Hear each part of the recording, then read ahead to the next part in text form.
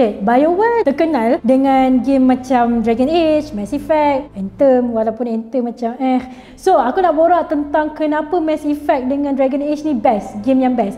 Sebab Mass Effect dengan Dragon Age ni merupakan game yang ada cerita tersendiri. Karakter kau boleh create rupa nak macam mana pun boleh. Tapi nama tu memang akan stick lah. Macam Mass Effect Commander Shepard. Kalau macam Dragon Age, of course dia ada Dragon Age 1, 2, 3 kan. The first one kau jadi Warden, the second one kau jadi Champion of the Cold War, and the third one kau jadi Inquisitor. Okay, so kenapa game ni best? Sebab game ni adalah kalau kau beli sekali kau akan main banyak kali. Sebab dia punya choice atas kau. Kau nak pilih kau nak romance. Romance pun salah satu reason kenapa aku suka main game ni lah. Sebab kau boleh romance the character kot. Kau boleh macam betul-betul literally curahkan segala rasa hati dekat karakter tu. Lepas tu satu lagi, jalan cerita, dunia yang dorang buat tu is beautiful way. Mass Effect kita ambil dekat angkasa. Dragon Age pula kita ke belakang sikit, zaman-zaman macam tunggang kuda tu, zaman-zaman ada magic segala.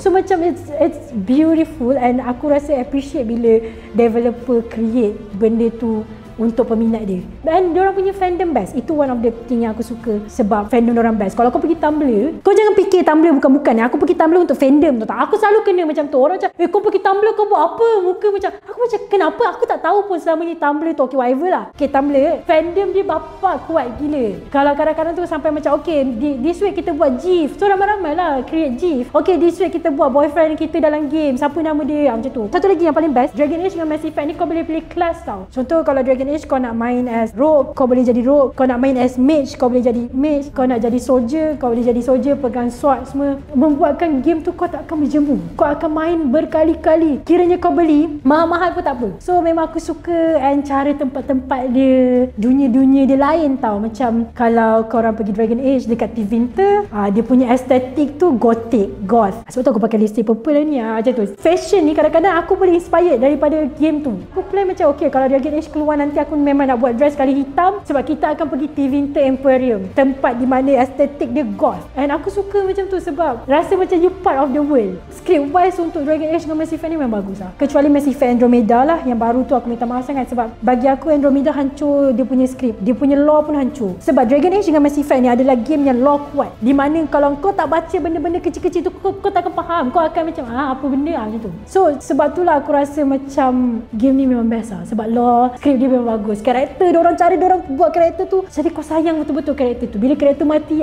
kau nangis. Rasa sampai macam tu. Action kau of course ada, sebab Dragon Age ni bagi aku dia part action dia bila kau kena pilih. Kau kena pilih, buat pilihan. Adakah pilihan kau tu akan membuatkan kau punya fight tu kuat ke tidak? Macam kadang-kadang fight dia ala bosannya fight orang lemah. Tapi kadang-kadang kalau kau buat keputusan yang betul, kau akan fight final boss yang agak kau ngajar juga. Susah dia. And cara kau level up tu pun memang best sebab kau macam aku cakap ikut kelas kan. So kalau kau ada mage, dia pecah bagi 4 bahagian. Ada ais, ada api, ada banyak pecahan lah. Dia ada banyak pecahan. So benda tu macam rasa macam best. Bukan sekadar cerita je. Even dia punya cara combat pun best. Dragon Age dan Mass Effect adalah dua game yang berantai. So maknanya Dragon Age 1 sampai Dragon Age 3 sekarang ni berantai, share satu universe. Mass Effect 1 sampai Mass Effect 3 share satu universe. So dia punya memang best lah sebab kau akan rasa macam aku main Mass Effect 1 ni reference dekat Mass Effect 3 lah, macam tu. Okay, aku recommend kat semua orang main, tapi budak bawah 13 tahun tak nak main lah. Sebab ada certain scene memang ada macam nude lah. Game kan, korang macam mana. BioWare dia memang macam tu sikit, dia macam open sikit. So